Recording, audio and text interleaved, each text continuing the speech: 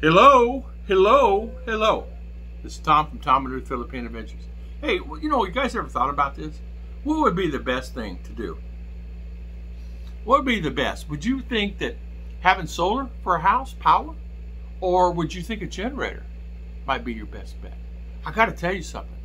We're here to talk about that today. Some great points.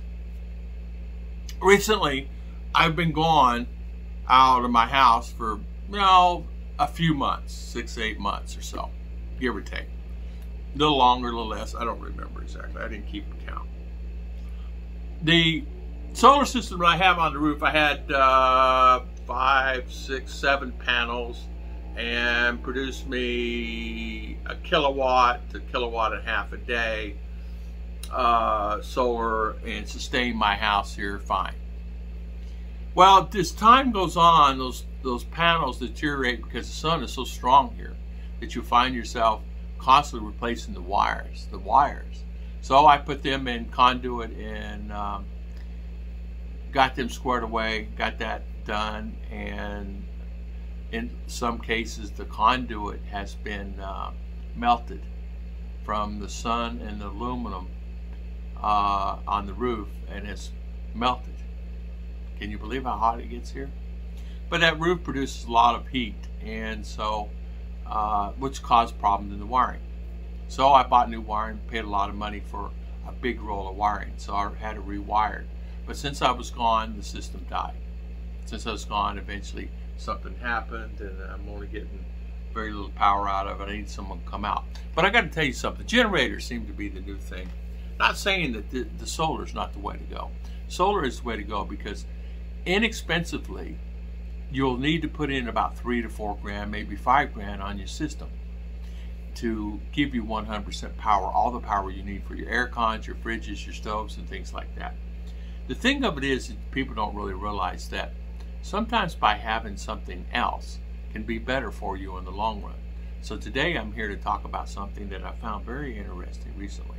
When I first moved here back in, I came to the Philippines in 15 and ended up getting married in 16. Left, come back,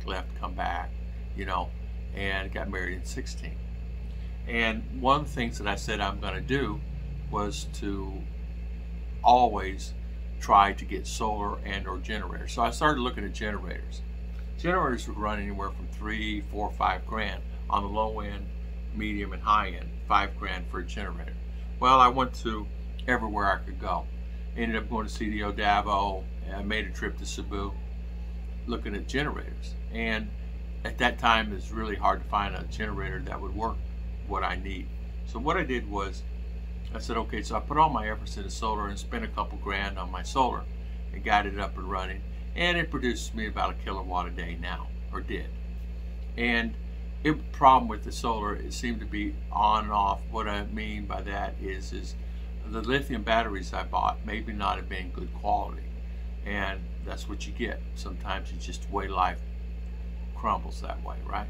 So it seemed to be a lot taking charge a lot. And these are lithium ion batteries. These are the best you could buy. But you can buy 2 of those batteries now, and it's going to cost you about $600 or $800, maybe $1,000 for these batteries, depending on what type and brand you buy. Some guys said I find them cheaper, but really in the long run, the guys that are telling me that, they send me a link and it ends up being more expensive than what they tell you. So what I did was, I've been doing some research recently, and I was looking. You can actually buy a generator. My friend bought one for his restaurant in town. He has 2 freezers, and I'm talking chest type freezers, long freezers, 4 or 5 foot freezers, chest type freezers. And he has 3 stand up coolers, Coca-Cola coolers, for drinks, cold beer, water. I mean, he's got 1 solid of beer. I mean, he go through beer like crazy at his restaurant. I mean, and then he's got other one that he stores his food, his mayonnaise, and all that stuff in, and they're in the back. And then he has, of course, his fryer, which is gas, and some other things. But he does have hot plates, and he's got a coffee maker, it's electric. His grinder, he's got an espresso machine, all that's electric. There's a lot of things that are electric in there. And so what he did was, he went and, you guys know Ollie, And he went and said, okay, I got to figure out how to get power, because the power outages here are getting more frequent than they ever have been. The grid here is starting to shut down. And on a negative note, sorry to say that, it's just starting to shut down. And not just here, not just where I'm at, everywhere we've been, Cebu, Ilo, all the places we've been, is the grid's shutting down. And I mean, we're talking a lot of power outages. We're not talking 10 or 20 a month. We're talking 50. We're talking 40. I mean, even CDO, where they're really producing the power, and it's really a great place. Most of the power is coming out of there. We have a dam here that's producing a lot also. It's the only Philippine-owned dam. The government owns this dam and it produces all electric. So our electricity is going from 2 or 3 different sources there. You know, diesel, you know, coal still, believe it or not, and diesel. So we're paying diesel to run, cool figure, right? So thinking of that situation got me thinking, diesel. So I talked to an electrical guy the other day, and he said, yeah, they're using diesels to generate diesel generators out at the dam. I go, what? Using diesel generator? Yeah, he says that comes in on the tankers. They're a CDO, and they just, you know, go dump the 40-gallon. You know, a tanker, depending on the size of the tanker, can hold, you know, 25, 30,000 gallons of fuel. He said they'll just line those up out there and just bring that in. He said that's what keeps all the power going in the southern part of all Mindanao, CDO, Davao, all those places. And he said you're getting 60, 70, 80 brownouts. And I said, well, and talking to him at that time, I had one that morning. Even today, I had 2 today. And it's not bad, 2-hour brownouts. But I may have 2 more at the end of the day. So you prepare for that. Anyway, he went and bought a $1,000 generator. Okay, now this $1,000 generator gives the capability. It's a square generator. It's 5 kilowatts. So it'll produce 5 kilowatts for him. It'll cover his air cons. He can run his air con. He's got 2 air cons. It won't run the real big air con. I think that's a 3 or 4 horse, but it'll run a 2-horse air con easy. His air cons, his freezers, his 2 chests, his 3 stand-up coolers.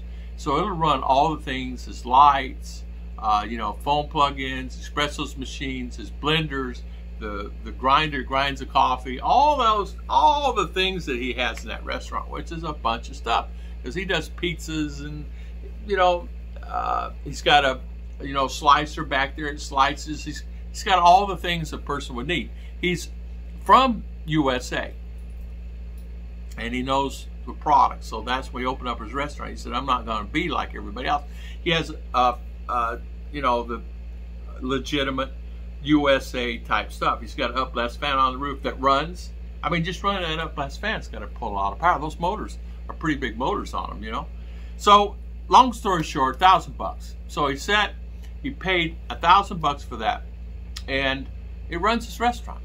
Now, I was gone. I didn't know he bought one. So I'm in a restaurant. We have power out. I go, oh man, and I've been there. It gets hot in there quick. He said, no worries. Oh, he said, just wait. We're waiting. In about 30 seconds or 40, a minute, maybe a little longer, it kicks on. I go, oh, power came back on. He goes, no. And I said, power? He goes, no. I said, what is it? He said, I got a generator. I said, you bought a generator? He goes, yeah. So I went out back and looked at his new generator. Thing's nice. So yeah, it's running the whole restaurant. He says, I don't have to worry about it. I don't have to do anything. I said, what'd you pay for that? That's what I want, $1,000. $1,000. I can do that here. I'm gonna need to put $1,000 just in that. So I said to myself, maybe a generator. He said, yeah, they delivered it. They set it up. I had an electrician come and wire it. He put it in Romex, and then the rest of it went in conduit.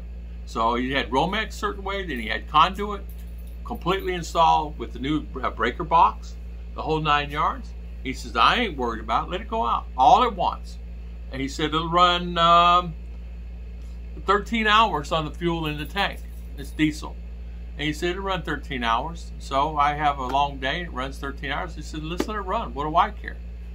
He said, I said, how much will the fuel cost? He said, it'll cost about, it might end up costing me, so if I ran that 13 liters, or 13 hours, He said, not 13 liters. I don't know how many liters it holds.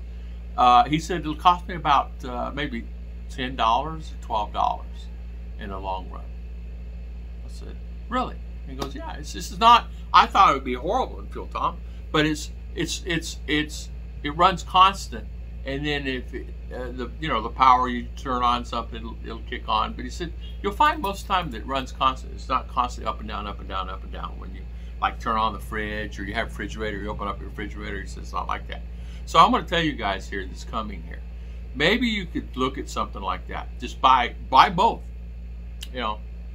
Cloudy days, because sometimes they'll get cloudy 2, 3, 4 days in a row here. Gray skies. Or you got storms coming in the afternoon, you don't get a full day charge. Because sometimes the batteries will not charge fully charged. They'll get about 80% because the way it is, it rains here. Sometimes it rains in the morning, sometimes it just rains all day, and sometimes it rains 3 times a day. It depends on where you live here in the Philippines. They're on a tropical island. I mean, it's like Hawaii.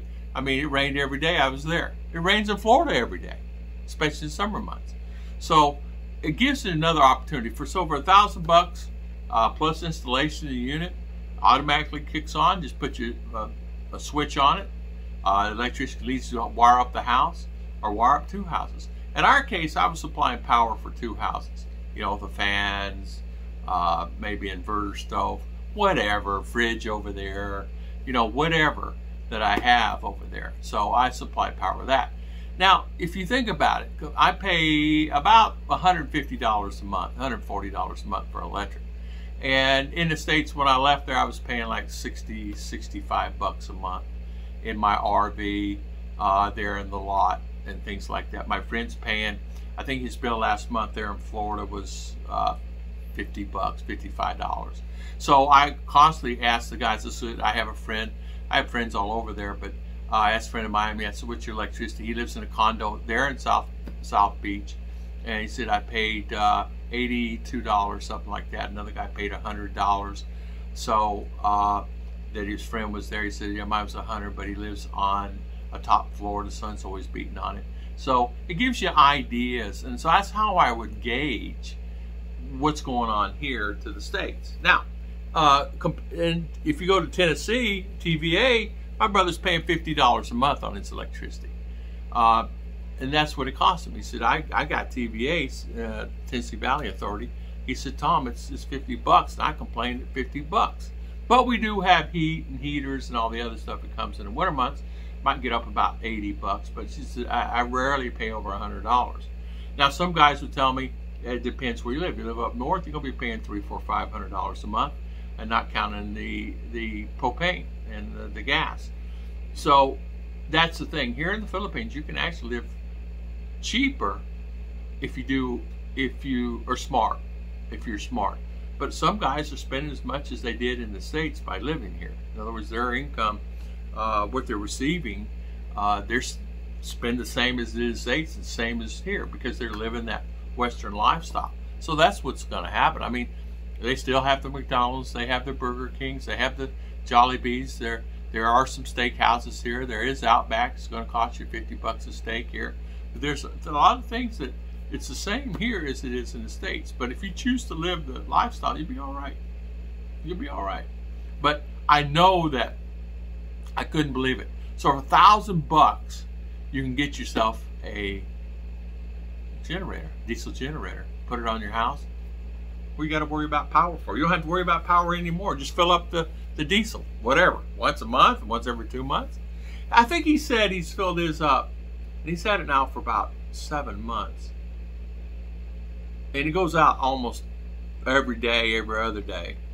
I think he said he filled it up about 3 times. But see, the power outages, depending, like my power outage here, I won't have as many here where I'm at compared to in town. In town, they'll have quite a few more, but theirs may be less time-wise. They'll have more. And I think what they're doing, they're doing power saving. Here at night, it goes off now. Ever since I've been back here from CDO, it's been going out at 6 and coming back on at 7 every night. So they must be doing something. Sometimes they do it to get the meter going. So, like, say, for instance, people forget to turn off their fridge, unplug it, or aircon or whatever, they're gone out of their house, they leave the air on or leave something on, the fans, whatever. So when that comes back on, that meter will just spin like this, you know, because of the surge of power going back in there, and it just gets it going again. So we unplug everything and do it. You won't have to worry about it with a generator. So when the power comes back on, you don't have to worry about internet. You don't have to worry about anything. So God bless everybody. Hopefully this video helped everybody. I'll see you guys next time on Tom and Ruth Philippine Adventures.